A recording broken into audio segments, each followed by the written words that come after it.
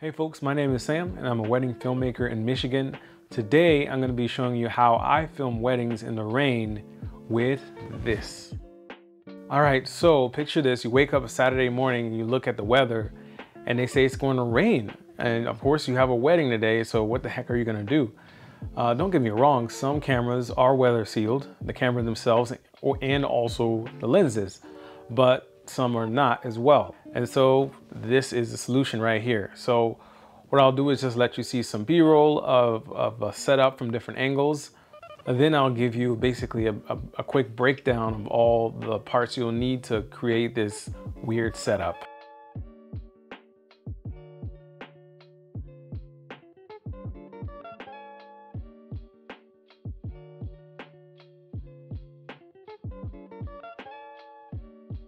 Alright guys, so this is the setup more or less. I'll go through them one at a time and then I'll assemble it for you. Alright guys, so first things first is your camera. I have here the Sony a6400. The main thing that you need is a cage. The reason I say that is you're gonna need a place to mount another cold shoe mount. Alright, so if you find a cage with a second that will give you another cold shoe mount, then you can do that as well. If your cage doesn't have a cold shoe mount, then you can find one on Amazon like I did. Right here's one right here. All of this stuff is relatively cheap, so I put another one here, so I have two of them. The reason I want two is because in general I always want to have a shotgun mic to minimize the ambient noise of the omnidirection of the mic of the a6400. It sucks when you're tweaking things on the camera, it makes noise and it picks it up. So it's always better to have a shotgun mic on there. All right, so like you can see here, this is a nice little adapter here, or whatever the heck you want to call it, fixture. And essentially it has that, I forget the size, I'll put it on the screen, normal threading size for mounting anything you want to. A lot of camera accessories, so that just screws right up in there, and then that cold shoe fits right into the cold shoe mount. So yeah, you slide this underneath here, you tighten it up. This knob right here tightens up that gold part right there underneath. I'll try to get closer for you. So it tightens up that gold part underneath. So that's what that is. And then you can go ahead and tighten that first nut. This right here is how you go ahead and turn this. And it has some stops, which is kind of nice. I like to use mine at 90 degrees. Or when I lock it with the umbrella. And then this right here is how you're gonna lock the umbrella in. After you put the umbrella pole through here, you're gonna go ahead and basically squeeze that against the umbrella pole to keep it down. There is also another cold shoe up here, but I don't really use it for anything, but of course you can if you see the use for it. But that's this thing right here. It's awesome.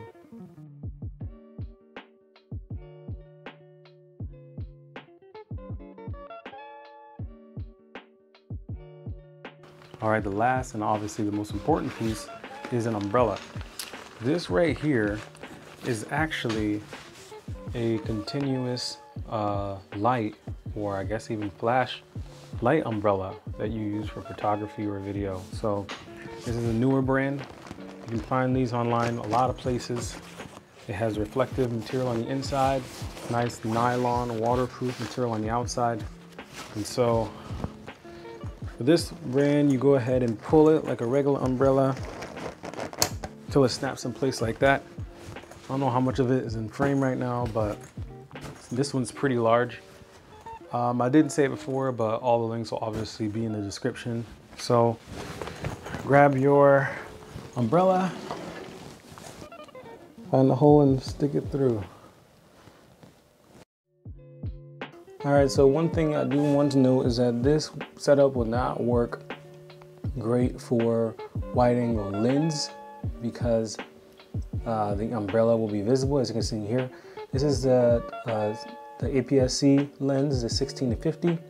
And as you can see, it's 16 millimeter, which is about the equivalent of 24 millimeter on full frame, where the umbrella is visible, the black that you see there. So I'm gonna zoom in and I'll tell you when it's visible or when it disappears. So this is about 30 millimeter right here. So at 30 millimeter on this lens, the umbrella is not visible. So basically anything that is 35 millimeter on APS-C, which is about 45 millimeter field of view equivalent on full frame, you will not be able to use that with this umbrella. One last thing I should comment on is that if it's rainy, you probably shouldn't be using a gimbal. So you probably should go monopod. And what that means is you should be able to use the same setup for both your A and B or C camera as well. So yeah. Well, that's it guys for this video. So if you feel like this was helpful, please give it a thumbs up. I am new to really making videos, so I'd appreciate any support. If you'd be interested in more kind of creative, weird setups like this, then definitely subscribe, because I think I'm gonna try to do a few more. But that's it for today. See you around.